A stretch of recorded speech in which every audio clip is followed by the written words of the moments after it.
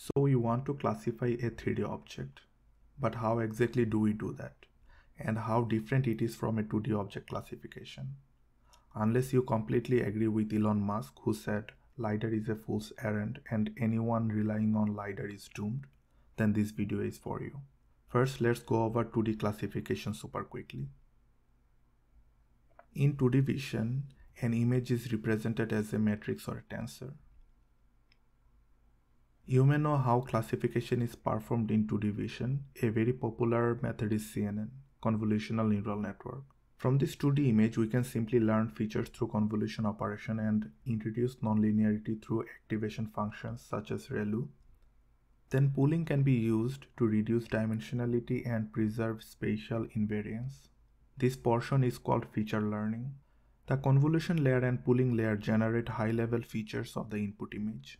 Then fully connected layers use these features for classifying the input image.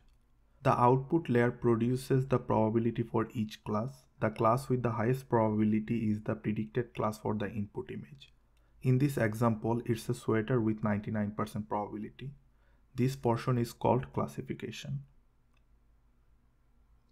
So what do you do when you have a 3D input? This is also a sweater, but it's a 3D point cloud. How is the data represented at the input level? How are features learned? And how is classification performed?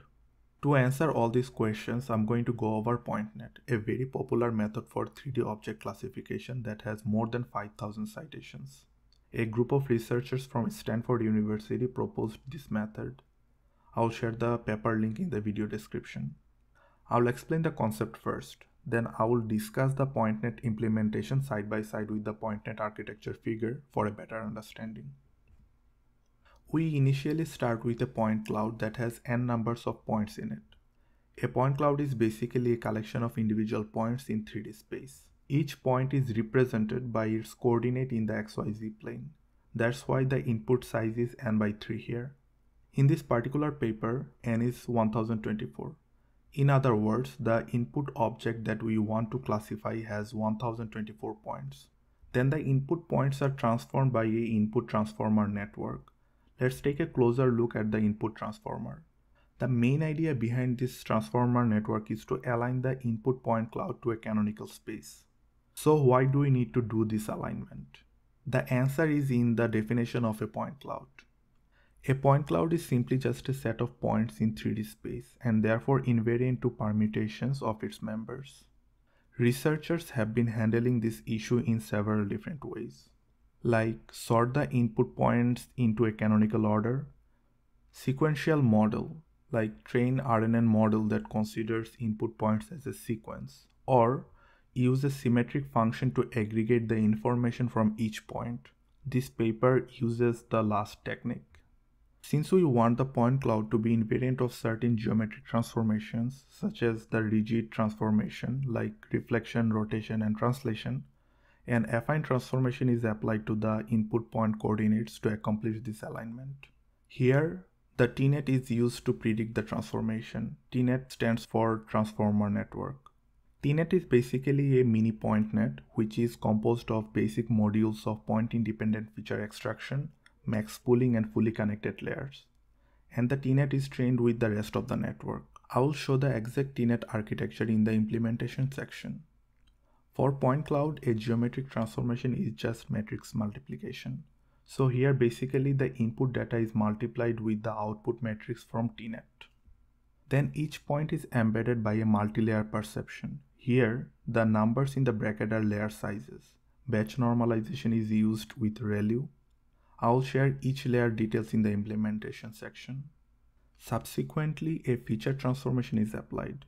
Like the input transform, the feature transform is used to align points in embedding space. However, the feature transform is slightly different than the input transform.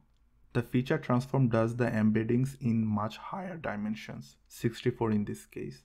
This makes the optimization much more difficult.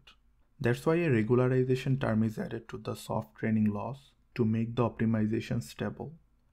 Here, A is the feature alignment matrix predicted by the TNet, and I is the identity matrix. Then each point is again transformed in another embedding space, which is a 1024 dimensional space. This has been done by a multi-layer perception of sizes 64, 128 and 1024. After that, max pooling is used to aggregate all points in the high-dimensional embedding space to output a global feature vector.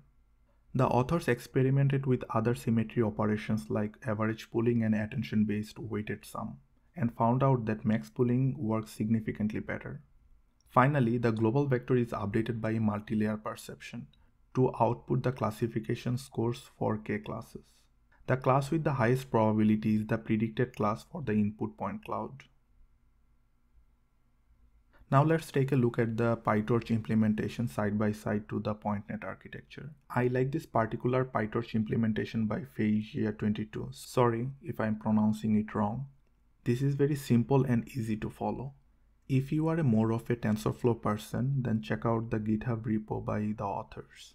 I'm going to provide both PyTorch and TensorFlow implementation links in the description below. You will find instructions on how to train the network here. Let's check out the model script. This block of code is the TNet in input transformation. It contains 3 convolution operations followed by batch normalization and ReLU. Then the max pooling is applied. Finally, there are 3 fully connected layers. The matrix is initialized as an identity matrix. The output matrix has a dimension of 3 by 3. Next, this block of code is the TNet in feature transformation. It's the same as the previous block except the output is 64 by 64.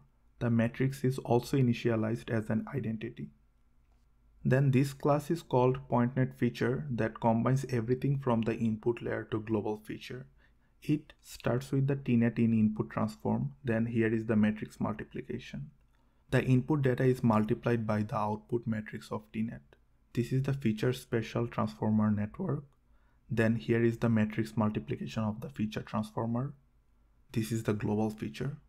Finally, this PointNet classification class combines everything and completes the architecture. So far we have till global feature. This portion is the final multi-layer perception and output, which contains 3 fully connected layers, batch normalization, ReLU and dropout layers. Finally, the log softmax function is used to get the classification probabilities for k classes. This class is for object segmentation, which we do not need for classification. That's it. Feel free to comment if you have any questions or suggestions. If you found this video helpful, please do like and subscribe to support the channel. Thanks for watching. I will catch you in the next one.